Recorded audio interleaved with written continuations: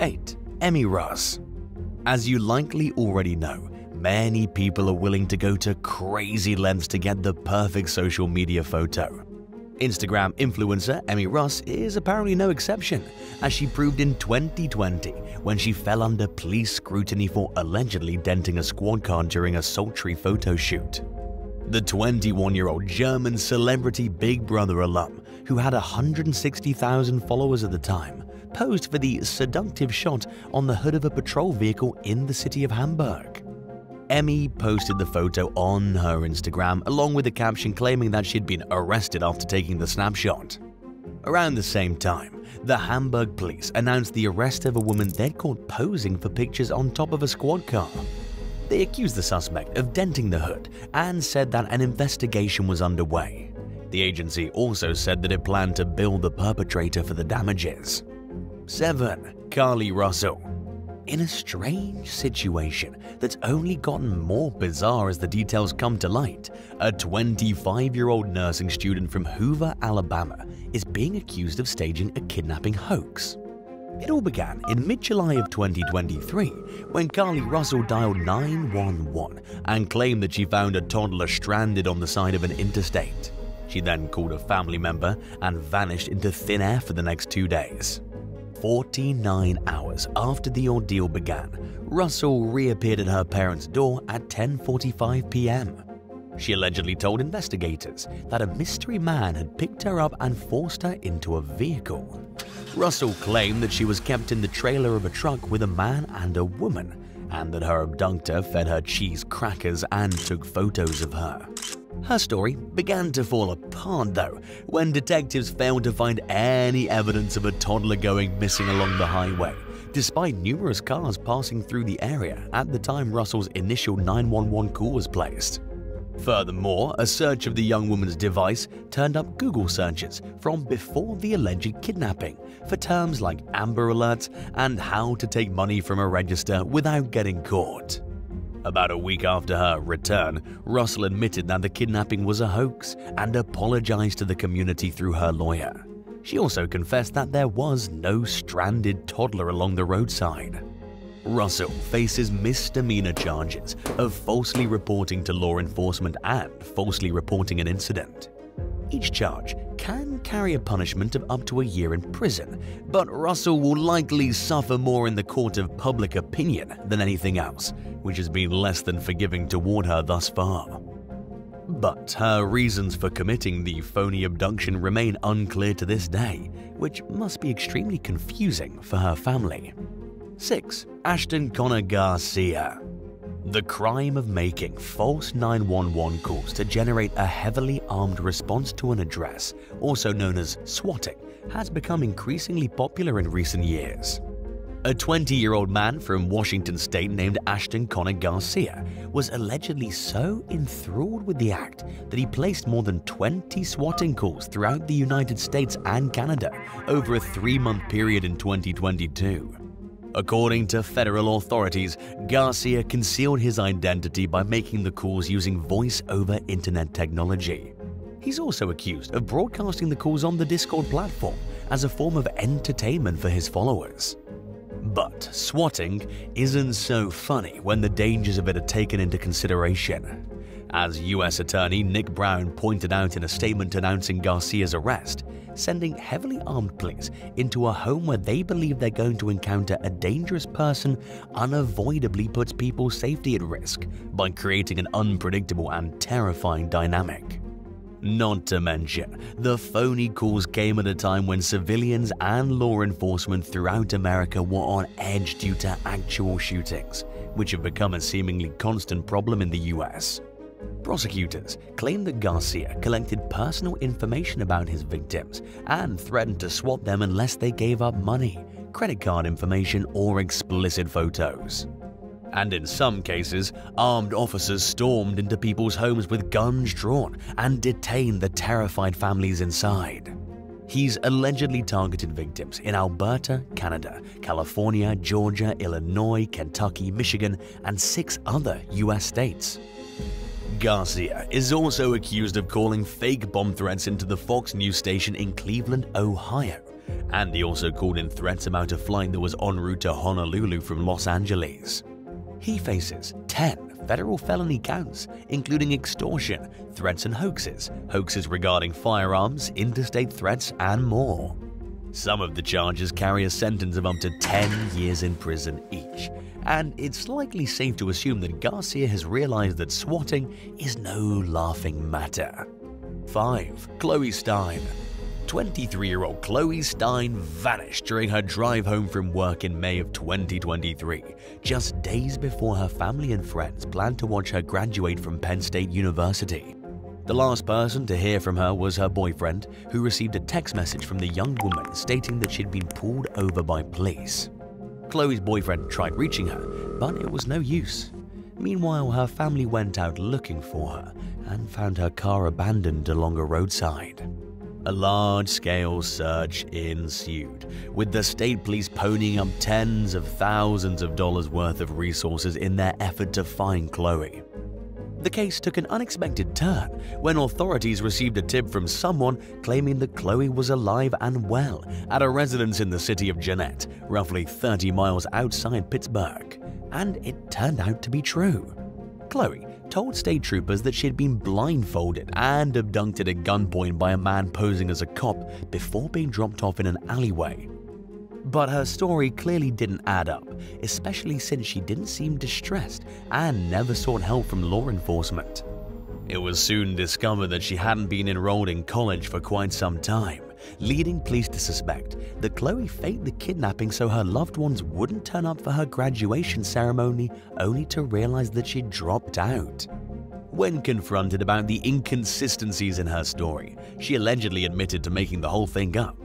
Chloe was then charged with 4 misdemeanors, including false alarm to a public safety agency, obstructing the administration of law, falsely reporting an offense that didn't occur, and disorderly conduct. 4. Anthony Campos Galvan. Pretty much goes without saying that you likely shouldn't try to re-enter the United States if you've fled the country and are wanted for a major crime. But a 29-year-old fugitive named Anthony Campos Galvan Jr. apparently missed that page in the Crime 101 handbook after his alleged involvement in a deadly Father's Day shooting in 2023.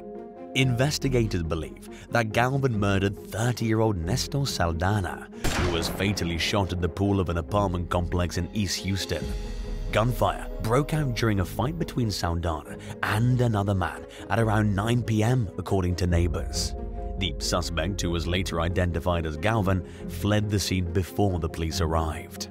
During his time on the run, Galvan was charged in absentia with Saldana's murder.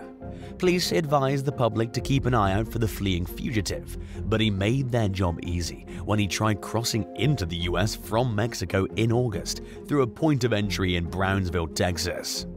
According to the most recent update on the case, Galvan is in custody and awaiting extradition to Houston. 3. John and Anne Darwin. British former teacher and prison officer John Darwin was reported missing in 2002 after he supposedly failed to return home from a canoeing trip in the North Sea. In reality, though, he was alive and well, but riddled by a mounting pile of debt that he and his wife Anne didn't want to face. Darwin hid out at a property owned by Anne while a massive search effort was carried out. His wrecked canoe was found, but no sign of Darwin turned up. Right off the bat, the circumstances of Darwin's disappearance seemed off. The conditions of the North Sea were calm when he went missing, calling into question how his canoe became so heavily damaged in the day or so between the time he disappeared and when it was found. Darwin was nevertheless presumed dead, and almost nobody outside his family knew any different for years. He spent the first year or so living in extreme secrecy at a small property next to his family's home, and in 2003 he moved back into the house, but apparently he hardly ever left. At one point, a neighbor recognized Darwin and asked, "Aren't you supposed to be dead?" To which he replied, "Don't tell anyone about this." Not wanting to get involved, the neighbor kept his mouth shut. By playing along with the hoax, Anne was able to escape from her husband's death and collect on his life insurance. Then, in 2004, the couple decided to move abroad. They flew to several countries to check out properties, with John using a fake passport to avoid his real identity being discovered. The couple settled in Panama, but a wrench was thrown into their plan when authorities told them that they needed to pass an extra secure background check in order to obtain visas. By then, British law enforcement had caught on to the fact that John Darwin was alive and living under an alias. Knowing that he wouldn't be able to pass the background check for his Panamanian passport, he faked amnesia and let the world find out that he wasn't dead. But it was too late. Investigators had already uncovered a plethora of evidence proving that the Darwins carried out a carefully calculated hoax. A savvy Google user had even found photos of the couple vacationing in Panama during their house hunt. Both John and Anne Darwin were convicted of fraud and sentenced to 6 years in prison. They were paroled in 2011 and eventually got divorced. John has since remarried, and Anne wrote a book claiming that she was under John's control throughout the entire scam. 2. Katie Sorensen. In recent years, a lot of mummy influencers have gone viral for sharing their harrowing accounts of alleged attempts by strangers to kidnap their children in public. The only problem is that in many of these cases, the allegations are either unproven or altogether untrue.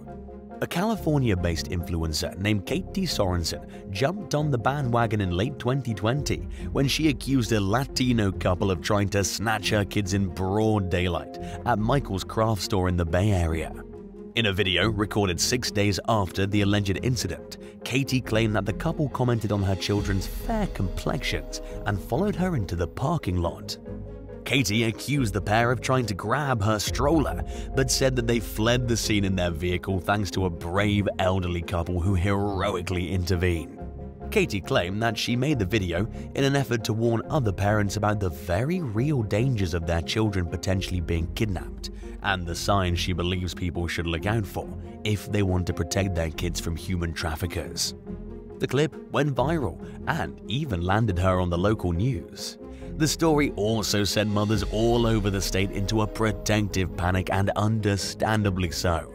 Police launched an investigation and shared footage of the alleged perpetrators that Katie had captured using her cell phone.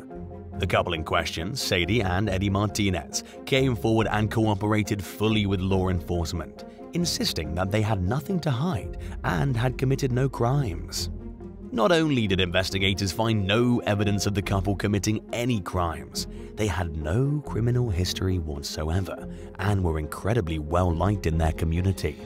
Simply put, there was no reason to believe that they're trying to kidnap Katie's children. The circumstances of the situation caused many to question whether the Martinezes were falsely accused based on their race. Either way, authorities charged Katie with concocting the story and she was found guilty. And in the end, she was sentenced to 90 days in jail. 1. Missing in plain sight. In March 2015, a woman named Janie Santana reported her teenage son Rudy missing. She told police that the family's 2 dogs had returned home without Rudy after he took them for a walk. 8 years later, in 2023, news headlines reported that Rudy was found unconscious outside a church. The 25-year-old was then taken to a hospital, while Santana announced his miraculous return after a nearly decade-long absence. However, neighbors were quick to tell the media that they'd encountered Rudy regularly over the years. One woman even claimed that Rudy often hung out with her kids. Santana insisted that people were mistakenly thinking of her nephew, but community members were adamant that they knew Rudy specifically. Police soon discovered that they too had encountered Rudy repeatedly over the years, and that it just claimed to be someone else. Even the young man's relatives accused his mother of keeping him away from them nearly the entire time he was supposedly missing. As the pieces fell into place, rumors began to fly about Santana allegedly holding Rudy captive. Police believed that he was only missing for a day, and that his mother went out of her way to uphold the narrative that he hadn't been found. Her reasons for doing so are, however, unclear. Because Rudy was legally an adult when he went missing, investigators have refused to classify the situation as a clear-cut case of kidnapping or abuse. According to the most recent available updates, an investigation was underway to determine if any criminal action would be taken against Santana. During an interview with Fox 26, Rudy admitted that Santana never physically held him captive, but he accused his mother of brainwashing him into feeling obligated to stay hidden and do as he was told. He's reportedly moved in with a relative and has said that he wants no contact with Santana as he works to move on with his life. Since the first case broke, damning allegations against Santana have continued rising to the surface. In addition to the controversies surrounding the false missing persons case, she's allegedly taken 8 of her past husbands to court and has been accused of being a serial bigamist. As the case unfolds, the mysteries surrounding her life and circumstances only seem to deepen. If you had a chance to expose an enemy's wrongdoings at the risk of possibly being caught and looking like you'd set up an innocent person, would you consider it? Let us know what you think in the comments down below. And if you enjoyed this video, be sure to leave a like and subscribe to the channel. Thank you so much for watching, and we'll see you in the next one. Bye.